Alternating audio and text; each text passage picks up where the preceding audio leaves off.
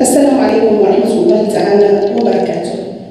في مدخل التزكية مادة القرآن الكريم سنتحدث عن سورة هي سورة قصيرة، عدد آياتها 3 لكن معانيها كثيرة.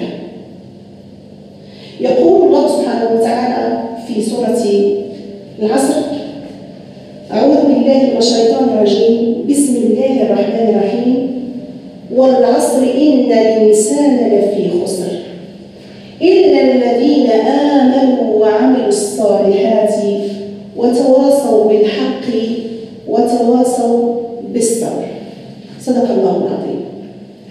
الله سبحانه وتعالى يقسم بالعصر، والعصر دلالة على الزمان، وهو وقت من الظهيرة إلى صلاة العصر.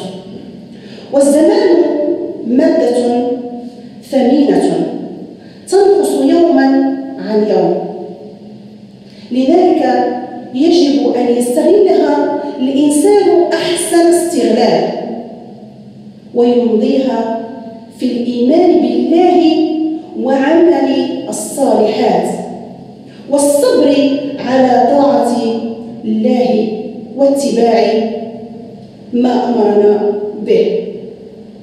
إذا يقول الله سبحانه وتعالى: والعصر إن الإنسان لفي خسر. والإنسان الذي يتبع غير هذا الطريق الذي ذكرناه سالفا فهو خاسر. ما معنى خاسر؟ جزاؤه أو عقابه جهنم، اللهم نجنا منها يا رب. ثم يستثني من هذه الفئة بكلمة إلا الذين آمنوا وعملوا الصالحات.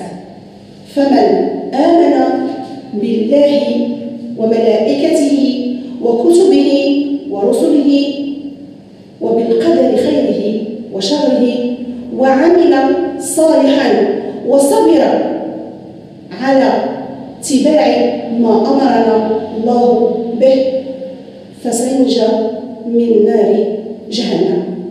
وبذلك نستنتج أن الإيمان والعمل الصالح ينجيان بفضل الله تعالى من الهلاك. فكن من المؤمنين الصالحين ومن الصابرين أيضا. وإلى اللقاء في فرصة أخرى إن شاء الله.